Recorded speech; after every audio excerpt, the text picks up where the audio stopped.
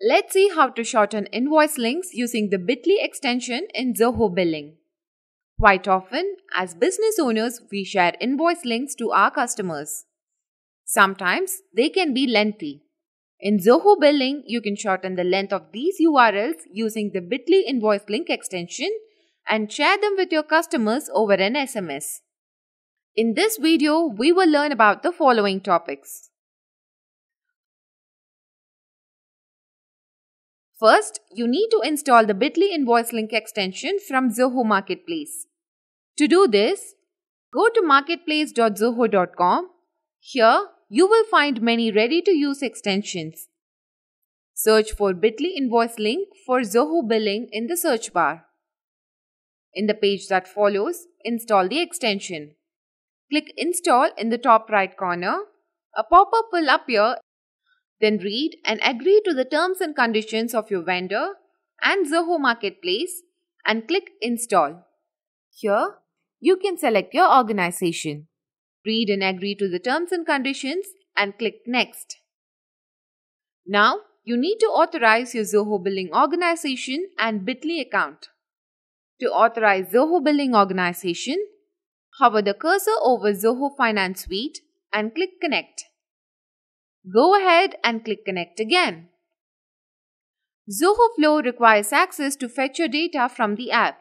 Therefore, click Accept to continue. Now, let's authorize Bitly. Hover the cursor over Bitly and click Connect. Go ahead and click Connect again. Zoho Flow requires access to fetch your data from the app. Therefore, click Connect and click Allow in the page that follows. If you have a Bitly account, then sign into your Bitly account. Otherwise, you can create a new one. Then, click Install Extension. You have successfully installed the Bitly extension.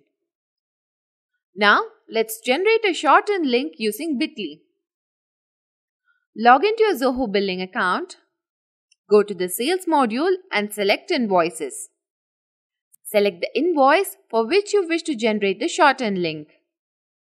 Click the Bitly invoice link button in the invoice details page.